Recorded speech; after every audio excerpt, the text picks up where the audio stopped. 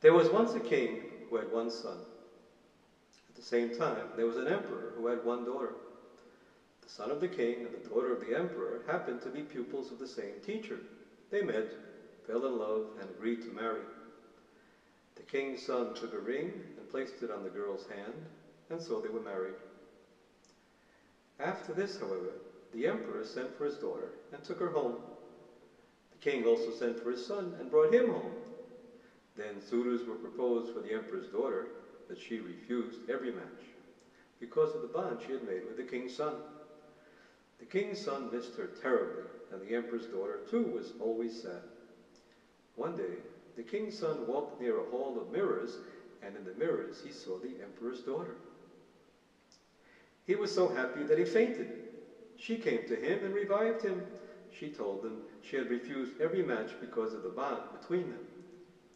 He said to her, "What is to be done? Your father does not wish us to marry."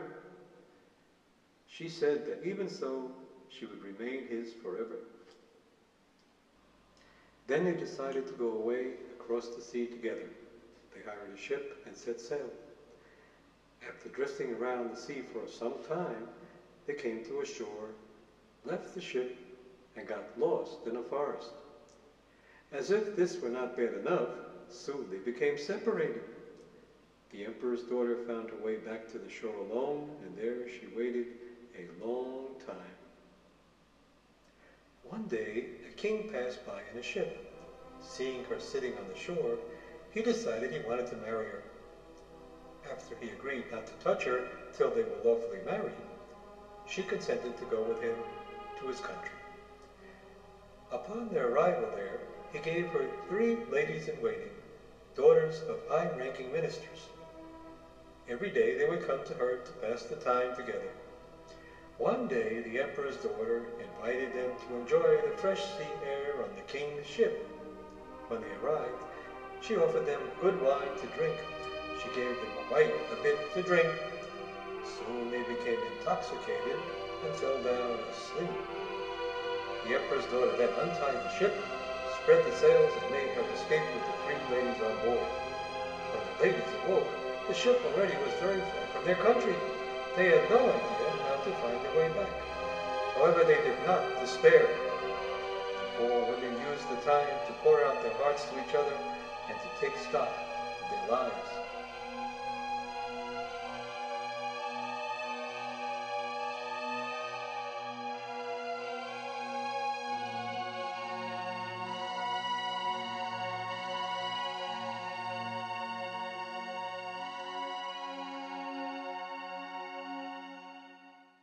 Do you know mortification? Yes, we know. Do you know the suffering of love? Yes, we know. Do you know mortification? Yes, that we know. Do you know enduring wrong? Injustice? That we know. Do you know murdered youth? Yes. And do you know disgrace? Oh, yes. I have not done anything. It's nothing I've done. I've not done anything. I'm innocent. Whoa. You do not understand me either. Never then. This burden I must keep. I knew that forever. Merciful God. Whoa. Night or day, the burden remains with me, for I really bear it. If only there could be persons, or perhaps even a God, who would wholly understand it, then I too would be relieved.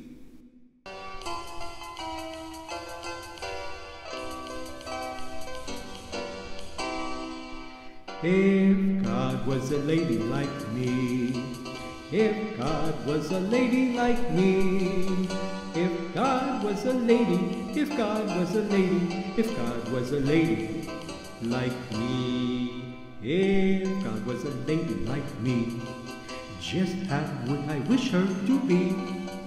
Perhaps a Greek goddess displaying her bodice, a vision of beauty for all to see.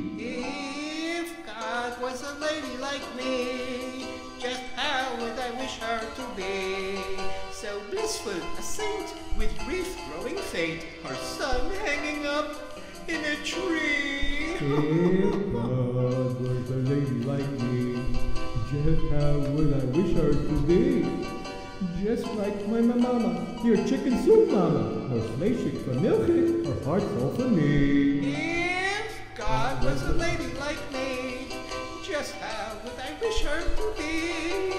A grandma with whiskers, 2 hats, maybe 3, and a big book telling me what to be.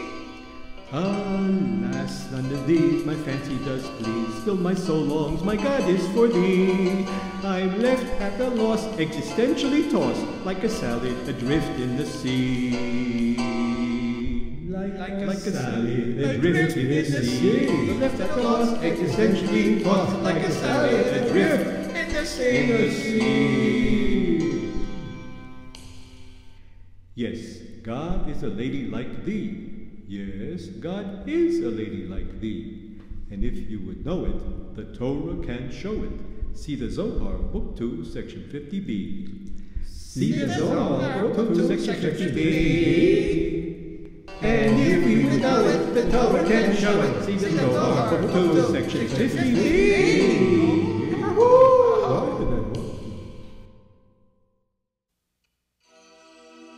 Rachel is reading in the Holy Book. This is the spell and the seal by which the earth is bound, and by which the heavens are bound, and the earth flees before it, and the universe trembles before it. It opens the mouth of the sea and closes the waters of the firmament. It opens the heavens and waters the universe. It uproots the earth and confuses the universe. Lady number 1, also reading in the Holy Book. The sea, the realm of the spiritual, this is also the realm of wisdom, which is the source of the Shekhinah. Lady 2. It is written, this is the great sea, there ships go. Lady 3. The goddess goes on the ship. She is like a merchant ship.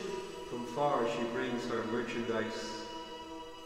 Rachel, to the ladies in the audience, no longer reading. What is it with you that you fear, while there are times when you rejoice? What is it with you that you sing, while there are times when you're aghast? When the Ophanim of might, the chariot overcast, in dreadful fear you stand. But when the sparks of the goddess, the chariot set in light, you are gay, oh, very gay.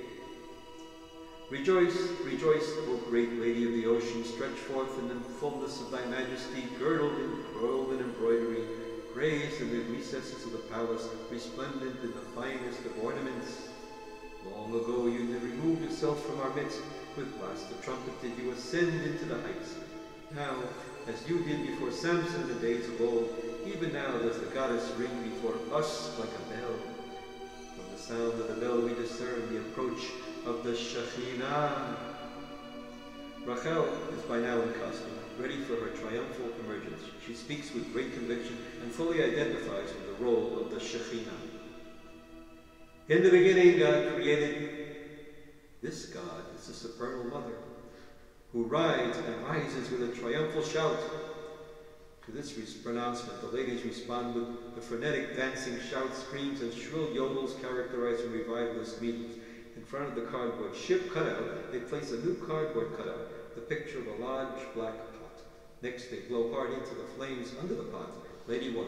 We burn incense to the Queen of Heaven and pour her libations, as we used to do in the cities of Judah and in the streets of Jerusalem. Lady 2. For then we had plenty, we were all well, and we saw no evil. Lady 3. But since we ceased burning incense to the Queen of Heaven and pouring her libations, we have wanted everything. We have been consumed by sword and famine. Rachel, repeated with even greater conviction and identification. In the beginning, God created. This God is the supernal mother who rides and rises with a triumphal shout. All. Another wave of frenetic dancing, shouting, scream, and yodeling, this time even more intense. By now, the ladies and Rachel are fully costumed and ready for their new roles. They all stand upstage, appropriately framed in some kind of lighting effect aura. The guardians begin to dance slowly and meditatively, gradually moving from upstage, downstage, towards the apron. Rachel, the goddess, meanwhile has remained upstage center. A pin spot illuminates Menachem seated downstage right in a simple chair. He is, for the first time in the show, wearing the traditional all-white Yom Kippur costume of Orthodox Jews. He's looking directly at the audience.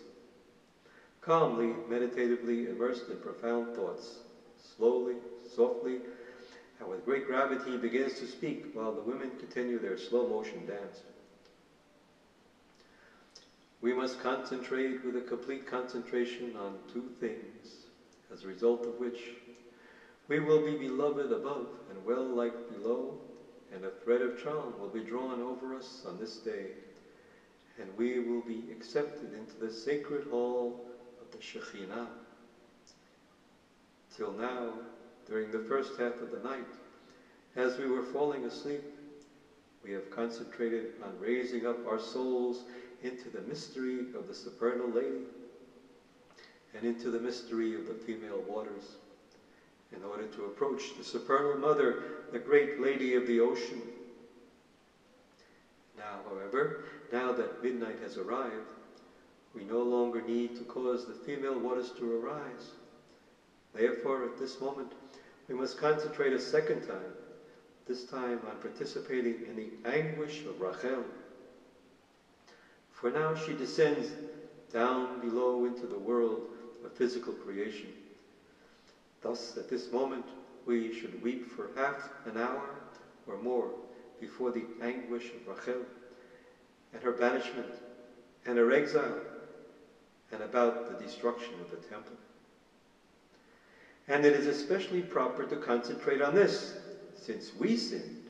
It is we who have cast the souls into the husks, into the unclean physical world, and it is we who have forced Rachel, who is the Shekhinah, the holy princess of God, to come down into exile among the husks, to gather our souls and bring them back to the Holy One, blessed be He.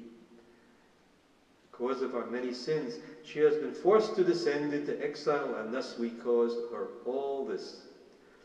And especially he who is the root of Cain, in whom there is much of that filth of the serpent into which the souls are sunk. Especially he does well to cry and wail much, for he has a greater share in that treacherous act of causing the exile than do the other roots. So from this moment on, until the light of morning, let us occupy ourselves with Torah, and we should concentrate on bringing gratification and elevation to the Shekhinah, to Rachel, who stands outside. And we should bring about a restoration through Torah, so that she may be complete by the time dawn breaks, and be able and ready to ascend together with the ascent of the morning prayer to unite with God, her husband, through the power which we added to her during the night. Then will we be called groomsmen of the princess, if we have concentrated on this unfailingly. For then we will have participated in her anguish and done all in our powers to restore the Shekhinah of God. At the apron, the ladies speak in responsive reading style directly to the audience. They stand to the two sides and direct the attention of the audience upstage center towards Rachel. Menachem, meanwhile, exits for his rapid costume change to Captain Ahab. We serve the goddess. We are the gatekeepers, standing in our appointed places, angry and warlike, strong, harsh, fearful, terrific, taller than mountains and sharper than peaks. Our bows are strung and stand before us. Our swords are sharpened and in our hands. Lightnings flow and issue forth from the bowls of our eyes, and bowls of fire from our nostrils, and torches of fiery coals from our mouths. In the presence of the goddess, in the inmost glory of the inmost chambers, we set up our posts. The splendor of the Shekhinah feeds the ministering angels. Her radiance, however, is so great that the angels must cover their faces with their wings so as not to see her. If the sun, which is only one of 1,000 myriad servants of God, shines all over the world, how much more so the Shekhinah of God? The ministering angels are removed from the goddess by myriads of parasons, and the body of the goddess measures millions of miles. In the presence of the goddess, in the inmost glory of the inmost chambers, we set up our posts.